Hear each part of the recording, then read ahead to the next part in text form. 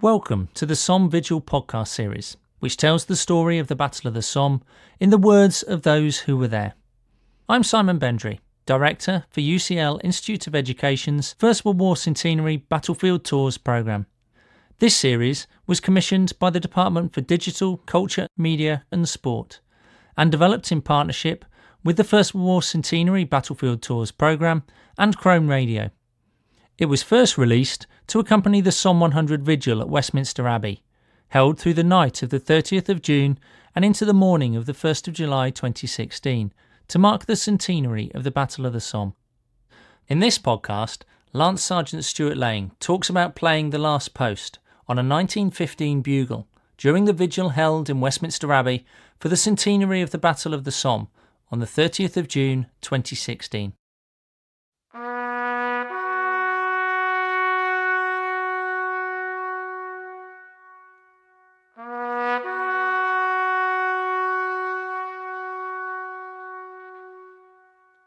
My name is Lance Sergeant Stuart Laing of the 1st Battalion Welsh Guards. I work at Regimental Headquarters Welsh Guards in Wellington Barracks.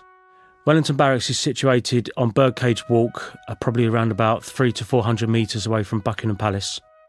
On the 30th of June in Westminster Abbey, there is a service for the centenary of the Battle of the Somme. In the service, I'll be sounding last post from a place called the Lantern Door.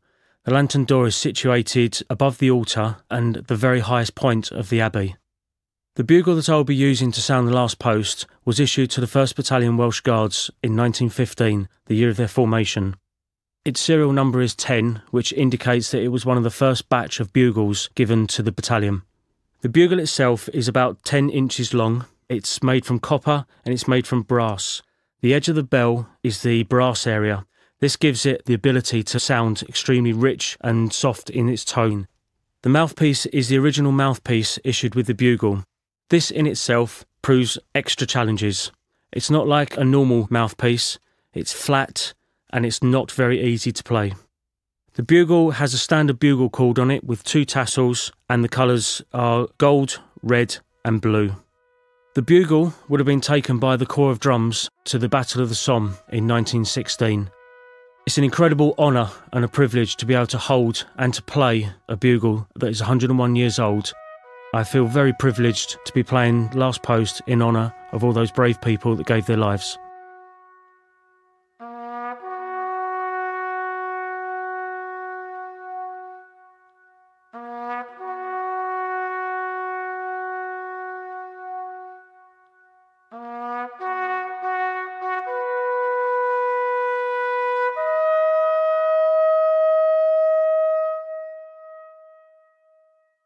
That brings us to the end of our podcast series. You have been listening to The Story of the Somme, a ChromeRadio production for the Department for Digital, Culture, Media and Sport, in partnership with UCL Institute of Education's First World War Centenary Battlefield Tours programme. The producer was Catriona Oliphant.